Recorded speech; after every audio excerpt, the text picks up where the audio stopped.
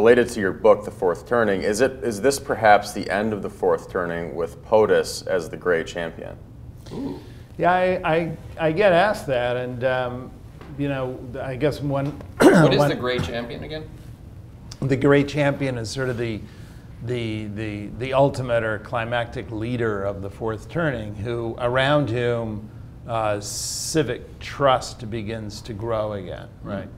So these are the pivotal figures in at times of fundamental outer world institutional political crisis, when we're kind of tearing down and rebuilding institutions.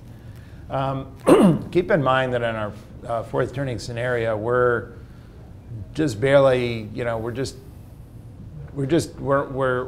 not even quite halfway through. You know, we're kind of in the middle of this long era. So I think there's going to be quite a bit more to come.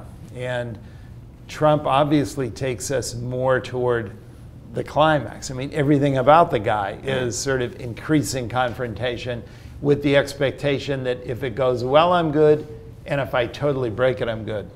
You know, as we were just discussing. Yeah. And I think that kind of the outsider coming in who's willing to take on all outcomes is the kind of leader we're talking about. And I would hasten to add that the gray champion figure, you know, when we think of, you know, the Abraham Lincolns and the FDRs and so on, and these pivotal, you know. Would Churchill have been a gray champion? Oh, definitely, yeah. And they're all prophet archetypes, meaning they're all born just after the late crisis. They all belong to a generation of sort of that prophet archetype. And Trump is obviously a baby boomer if there ever was one, you know. I mean, just everything about the guy, you know, the huge ego and all that. And so everything, and these are what great champions typically have. They have enormous ego, enormous self-confidence. But the one thing I say is that these leaders are made, not born. It is circumstances which push them into making the right decision. It's not because they're brilliant from the beginning. People don't forget that FDR was widely considered a lightweight, you know, coming out of school, coming out of it with his Ivy League background.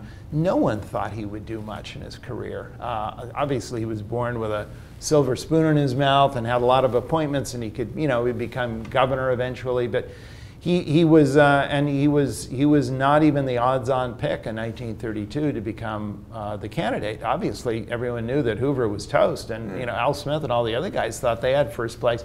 So I'm saying there was nothing ordained about FDR. He came in and he ran on a balanced budget, you know, platform, and against Hoover, if you can imagine that. But he grew into it. He had qualities which allowed him, in a fourth turning, to go the only place where you could go, given the logic of what was unfolding. And the question is whether Donald Trump may be that kind of person. If he did, we would see some quite extraordinary things. For instance, gaining trust and gaining voter share. It's as hard as it may be to believe, particularly, and I've often said this, particularly if he gains that among the young.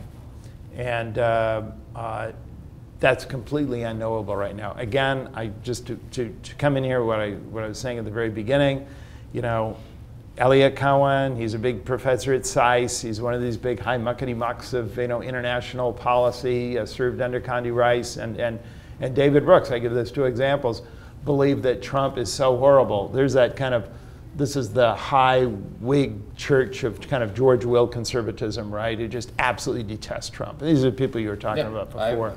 Ivory Tower. They expect that Trump is going to be such an absolute colossal failure that he's going to end up impeached now before the end of his first term.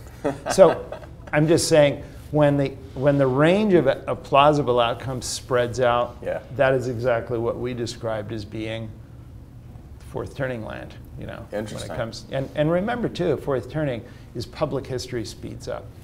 And remember, we sort of started here about everyone said that we've had 2 weeks of Trump and it feels like 2 years. Okay, that's what you mean by public history speeds up. Yeah, that's a good way to put it. And this is, you know, it reminds me of that famous quote of Vladimir Ilyich Lenin, and that is, you know, there's some decades when nothing happens, and there's some years when decades happen. And and Lenin should have known. He knew whereof he spoke. I mean, given his own personal contact with history. But I think that's the thing that when we talk about turnings, is the idea that you can have decades like the 1990s, where in public life almost nothing happened. It was just kind of celebrity circus, and it was kind of on cruise control, right? And the government sort of governed lightly, and people basically did whatever the hell they wanted to. And this is when Gen Xers are coming of age. We're in a very different era now.